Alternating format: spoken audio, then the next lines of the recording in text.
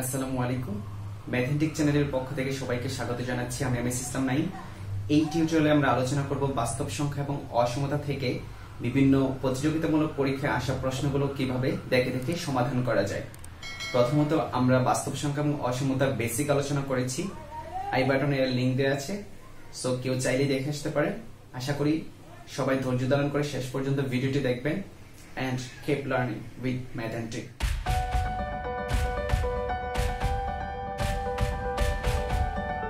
আসসালামু আলাইকুম সুপ্রিয় শিক্ষার্থী, এই টিউটোরিয়ালটিতে আমরা আলোচনা করব বাস্তব সংখ্যা এবং অসমতা দ্বারা MCQ প্রশ্ন কিভাবে দেখে দেখে সমাধান করা যায়। সো কথা না বাড়িয়ে শুরু করা যাক। নিচের কোনটি অমূলদ সংখ্যা নয়? তার মানে হচ্ছে নিচের কোনটি মূলদ সংখ্যা। তো আমরা মূলদ সংখ্যা চেনার উপায় অলরেডি জানি, তারপরে একটু দেখে নিই। সকল পূর্ণ সংখ্যা হচ্ছে মূলদ সংখ্যা, সসীম দশমিক সংখ্যা হচ্ছে মূলদ সংখ্যা, অর্থাৎ যেই সংখ্যাগুলো দশমিকের পর নির্দিষ্ট সংখ্যক ঘর থাকে। আর আবৃত দশমিক সংখ্যা হচ্ছে মূলদ সংখ্যা। আবৃত দশমিক মানে হচ্ছে দশমিকের পর সংখ্যাগুলো রিপিট হয়। আচ্ছা, এখন আমরা এ নাম্বার অপশনে দেখতে পাচ্ছি যে এটি একটি অসীম দশমিক সংখ্যা এবং রিপিটেশন হয়নি, কারণ হচ্ছে এখানে 101, 001, 0001 রিপিটেশন হয়নি কোনো সংখ্যা, সো এটা মূলদ নয়। আমরা বি নাম্বার অপশনে দেখতে পাচ্ছি যে এখানে 101, 101, 101 এটি একটি অসীম দশমিক সংখ্যা এবং রিপিটেশন হয়েছে, সো এটা হচ্ছে মূলদ সংখ্যা। এখানে দেখতে পাচ্ছি যে রুটের ভিতরে একটি মৌলিক সংখ্যা, রুটের ভিতরে মৌলিক সংখ্যা থাকলেই সেটি অমূলদ সংখ্যা, এটা হবে না। পায়ের মানও একটা অসীম দশমিক সংখ্যা, সো এটা হবে না। আনসার হচ্ছে বি। 2 নম্বর প্রশ্ন, নিচের কোনটি মূলদ সংখ্যা? আমরা এ নাম্বার অপশনের দিকে তাকালে আমরা দেখতে পাচ্ছি যে 0.100, 1101, এখানে কোনো রিপিটেশন হয়নি, সো এটা অমূলদ সংখ্যা। আমরা সবাই জানি ই হচ্ছে অমূলদ সংখ্যা, পাইও অমূলদ সংখ্যা। এখানে দেখতে পাচ্ছি যে 4কে রুট করলে আমরা জানি যে +2 আসে, সো যেহেতু পূর্ণ সংখ্যা চলে আসছে এটা হচ্ছে মূলদ সংখ্যা। নিচের কোনটি মূলদ সংখ্যা নয়? তার মানে হচ্ছে নিচের কোনটি অমূলদ সংখ্যা। আচ্ছা, প্রথমত আমরা দেখি 2 নাম্বার অপশনে, যেহেতু একটা পূর্ণ সংখ্যার ভগ্নাংশ অর্থাৎ 1/3, তার মানে এটা মূলদ সংখ্যা। যেহেতু এখানে আছে √9, তার মানে আছে 3, যেহেতু একটা পূর্ণ সংখ্যা, সো এটাও মূলদ সংখ্যা। আমরা দেখি এখানে 0.01, 001, 0001 কোনো সংখ্যায় রিপিটেশন হয়নি, এইটা হচ্ছে অমূলদ সংখ্যা। আর এখানে দেখতে পাচ্ছি যে দেখো 0.01, 01, 01 এটা রিপিটেশন হয়েছে, এটা মূলদ সংখ্যা, সো আমাদের পিক করতে হবে অমূলদ সংখ্যা, সো আমরা পিক করে ফেলছি। আমরা 2টা লাইন একটু মনে রাখবো, এটা অলরেডি আমরা অসমতার দ্বিঘাত সমীকরণ সমাধানে আমরা দেখেছি। লেস দেন অথবা লেস দেন ইকুয়াল থাকলে এক্স এর মান হবে ছোট আর বড়র মাঝে, আর লেস দেন বা লেস দেন ইকুয়ালের সাথে সম্পর্ক হচ্ছে এন্ডের, আর এটার সাথে সম্পর্ক হচ্ছে ইন্টারসেকশনের। আর আরেকটা লাইন হচ্ছে গ্রেটার দেন অথবা গ্রেটার দেন ইকুয়াল থাকলে এক্স এর মান হবে ছোট থেকে ছোট অথবা বড় থেকে বড়, আর গ্রেটার দেন অথবা গ্রেটার দেন ইকুয়ালের সাথে সম্পর্ক হচ্ছে অরের, তার সাথে ইউনিয়নের সম্পর্ক। সো আমরা এই 2টা লাইন একটু মাথায় রাখবো।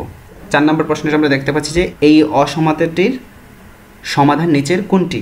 তো আমরা যেহেতু বলছি যে দেখে দেখে সমাধান করব, সো আজকের বেসিক আলোচনা নয়, বেসিক আলোচনার জন্য আগের ভিডিওগুলো দেখে আসতে পারেন। আচ্ছা, এখন আমরা দেখতে পাচ্ছি যে লেস অর ইকুয়াল। তো আমরা জানি দেখো লেস অর ইকুয়াল থাকলে এক্স এর মান হবে ছোট এবং বড়ের মাঝে। তো আমরা জানি না ছোট বড় কে আছে, তো আমরা এমনিতে একটু চিন্তা করি। দেখো ধরলাম এটা ছোট এটা বড়, ছোট আর বড়র মাঝে, ওকে ফাইন, ছোট আর বড়র মাঝে, ছোট থেকে ছোট, বড় থেকে বড়, ছোট আর বড়র মাঝে। আচ্ছা, এটা তো হবে না কনফার্ম, আর বাকিগুলো হচ্ছে সবগুলো ছোট আর বড়র মাঝে। এখন কথা হচ্ছে এখানে কিন্তু আমরা দেখতে পাচ্ছি লেস অর ইকুয়াল আছে, সো অ্যান্সারে সবার সাথে কিন্তু লেস অর ইকুয়াল থাকা লাগবে। তো এখানে লেস অর ইকুয়াল নাই, শুধু লেস দেন।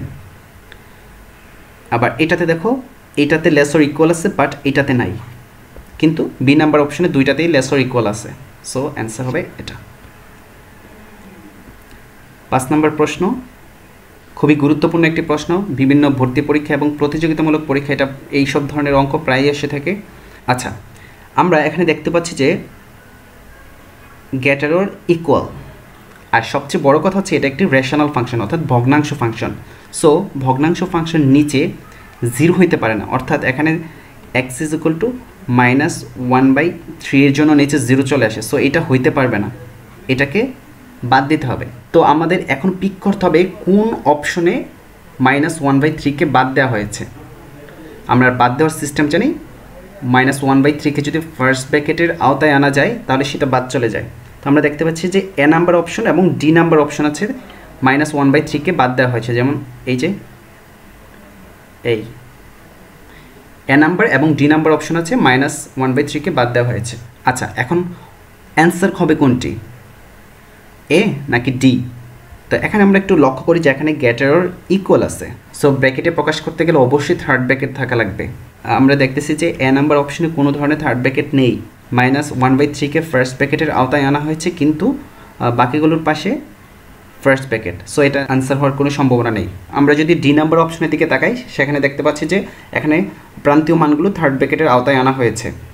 এই যে দেখো, থার্ড ব্র্যাকেটের আওতায় আনা হয়েছে এবং -1/3 ফার্স্ট ব্র্যাকেটের আওতায় আনা হয়েছে, সো অ্যান্সার হবে ডি। 6 নম্বর প্রশ্ন, এই অসমতাটির সমাধান নিচের কোনটি? যেহেতু গ্রেটার দেন আছে, তার মানে হচ্ছে অ্যান্সারটা হবে ছোট থেকে ছোট অথবা বড় থেকে বড়। এটা হওয়ার কোনো চান্স নাই, এটা হওয়ার কোনো চান্স নাই। এখন সঠিক উত্তরটি হওয়ার চান্স হচ্ছে বি এবং ডি এর।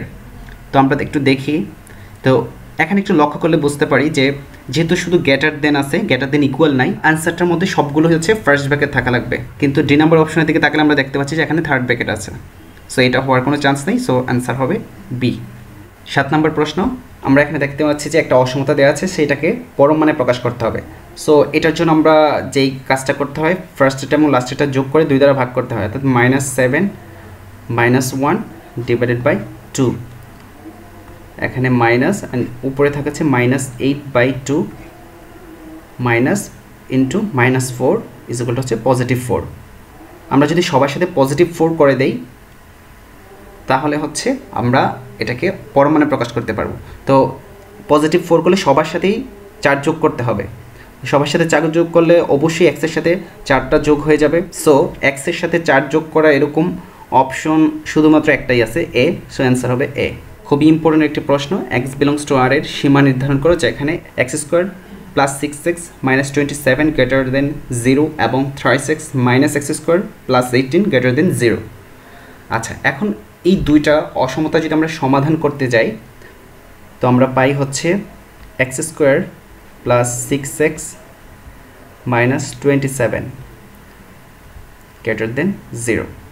তো আমরা যদি এটাকে মিডল টার্ম ফ্যাক্টর করি, আমরা জানি যেহেতু 27 আছে, সো 3 নং 27, আর যেহেতু এখানে পজিটিভ 6টা হচ্ছে পজিটিভ, তাহলে সেক্ষেত্রে 9টা হবে পজিটিভ, কারণ বড় বানাইতে হবে, আর 3টা হচ্ছে নেগেটিভ, তাহলে +6 থাকে।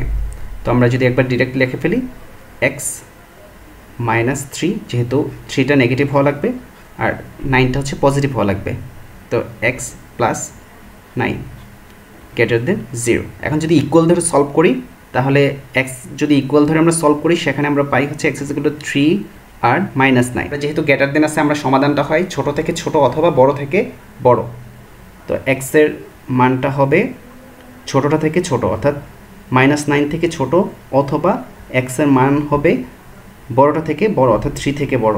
এই পাশে যদি আমরা দ্বিতীয় অসমতাটা সমাধান করি, তাহলে হচ্ছে 3x - x² + 18 > 0। তো এখানে আমরা দেখতে পাচ্ছি যে x² এর আগে নেগেটিভ আছে, সো এটাকে আমরা পজিটিভ করতে হবে। আমরা যদি সবাইকে -1 দ্বারা গুণ করে দেই, তাহলে দ্বারাই হচ্ছে x² পজিটিভ হয়ে যায়, 3x নেগেটিভ হয় এবং 18 সেটাও নেগেটিভ হয়। তো যেহেতু -1 দ্বারা গুণ করেছি, সেহেতু চিহ্নটা উল্টে যাবে। আমরা জানি -1 এবং রাশিটা যদি উল্টানো হয় তাহলে চিহ্ন উল্টে যায়।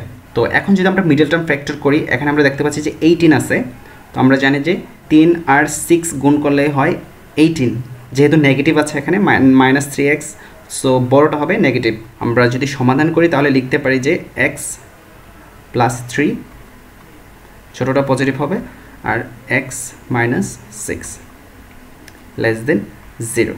তো আমরা ইকুয়াল ধরে সলভ করলে আমরা পাই হচ্ছে x = -3 আর 6, যেহেতু লেস দেন আছে, x এর মানটা হবে -3 থেকে 6 এর মধ্যে, আচ্ছা, ছোট এবং বড় এর মধ্যে। এখন এইটা থেকে আমরা যদি সংখ্যা রেখে প্রকাশ করি, এটাকে দেখো এখানে স্টেশনগুলো আমরা একটু ডিফাইন করি। এখানে হচ্ছে সবচেয়ে বামের স্টেশন হচ্ছে -9, তারপর হচ্ছে -3, তারপর হচ্ছে +3, তারপর হচ্ছে +6। এই হচ্ছে আমার স্টেশনগুলো। তো প্রথম সমাধানটা যদি আমরা দেখি, এক্স এর মান হচ্ছে -9 থেকে ছোট, অর্থাৎ এক্স এর মান -9 থেকে ছোট, যেহেতু এখান থেকে বাম দিকে যাবে। এখানে এটা অবশ্য এটা 9টা ভরাট হবে না, 9 থেকে ছোট, বাম দিকে যাবে। আর এদিকে দেখছি যে এক্স এর মানটা হচ্ছে +3 থেকে বড়, সো এটা যাবে হচ্ছে ডান দিকে। ওকে, এখানে আবার যাই। এখানে সমাধানটা হচ্ছে এক্স এর মানটা -3 থেকে +6, তো -3 থেকে ভরাট হবে না, +6 পর্যন্ত। এই তো আমরা দেখতে পাচ্ছি যে শুধুমাত্র এই অংশটাতে ওভারল্যাপিং করছে দুইটা সেট।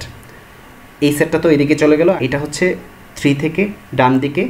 আর দ্বিতীয় সেটের মধ্যে -3 থেকে 6 পর্যন্ত, যেহেতু সেক্ষেত্রে হচ্ছে -3 থেকে 6 পর্যন্ত হইলে শুধুমাত্র 3 থেকে 6 পর্যন্ত অংশটাই হচ্ছে ওভারল্যাপিং করে। সো 3 থেকে 6 কোথায় আছে? এইটা এ নাম্বার অপশন। সো এ নাম্বার অপশনটাই হচ্ছে অ্যান্সার। 9 নম্বর প্রশ্নটা একটু দেখি।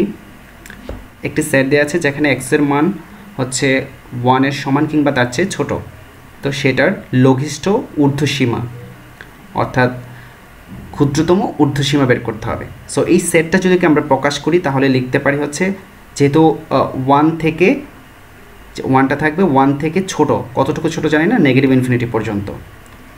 ইনফিনিটির সাথে অলওয়েজ ফার্স্ট ব্র্যাকেট, যেহেতু লঘিষ্ঠ ঊর্ধ্বসীমা। আর এই সেটটার জন্য ঊর্ধ্বসীমা হচ্ছে 1 থেকে +ইনফিনিটি, আর এর মধ্যে সবচেয়ে লঘিষ্ঠ হচ্ছে 1। ঊর্ধ্বসীমার মধ্যে সবচেয়ে লঘিষ্ঠ হচ্ছে 1, সো সুপ্রিমাম অফ এস এই সেটের জন্য হবে 1। শেষ প্রশ্ন, আমরা এখানে দেখতে পাচ্ছি যে a × b, যদি এইটাকে a × b কে এইভাবে ডিফাইন করা হয়েছে, অর্থাৎ a একটা সংখ্যা এবং b যদি আরেকটা সংখ্যা হয়, তাহলে এটাকে ডিফাইন করা হয়েছে উপরে বসবে হচ্ছে তাদের গুণফল আর নিচে হবে তাদের যোগফল। তো এইভাবে যদি ডিফাইন করা হয় তাহলে এই 10 × 2 হলে এটাকে আমরা কি লিখতে পারি বা এটার অ্যান্সারটা কি আসবে? সো প্রথম হচ্ছে উপরে তাদের গুণফল হবে, তাহলে 10 × 2 ডিভাইডেড বাই তাদের নিচে তাদের যোগফল, অর্থাৎ 10 + 2, তার মানে হচ্ছে 20 ডিভাইডেড বাই হচ্ছে 12। এখন যদি 4 দ্বারা ভাগ করে দেই, নিচে হচ্ছে 3, এখানে হচ্ছে 5, সো 5/3 অ্যান্সার হচ্ছে বি। সো সুপ্রিয় শিক্ষার্থী, আজকে এই পর্যন্তই। আশা করি বাস্তব সংখ্যা এবং অসমতার MCQ প্রশ্নগুলো দেখে সমাধান করতে পারবেন। সো সবচেয়ে বড় কথা হচ্ছে বাসায় প্রচুর প্র্যাকটিস করতে হবে। প্র্যাকটিস করলে আশা করি দেখা মাত্র আপনি অ্যান্সারটা বলে দিতে পারবেন। সেক্ষেত্রে 3 থেকে 5 সেকেন্ডের বেশি সময় লাগার কথা নয়। শুধুমাত্র একটা প্রশ্নই হচ্ছে আমাদের একটু টাইম লেগেছে। যদি আপনি প্র্যাকটিস করেন, ওই সমাধানগুলো আমরা অনেক দ্রুত করতে পারবো। ওইটা হয়তো বা 10 থেকে 15 সেকেন্ড লাগবে, এর বেশি লাগার কথা না। যদি দ্রুত করতে পারেন, আপনি দেখা মাত্র সমাধানটা বলতে পারেন, তাহলে বেশি সময় লাগার কথা না। আজকে পর্যন্তই, আল্লাহ হাফেজ। এতক্ষণ ধৈর্য ধারণ করে ভিডিওটি দেখার জন্য সবাইকে অসংখ্য ধন্যবাদ। যদি আমার ভিডিওটি ভালো লাগে থাকে অবশ্যই চ্যানেলটিকে সাবস্ক্রাইব করবেন এবং বন্ধুদের মাঝে শেয়ার করে দেবেন। And keep learning with math and take.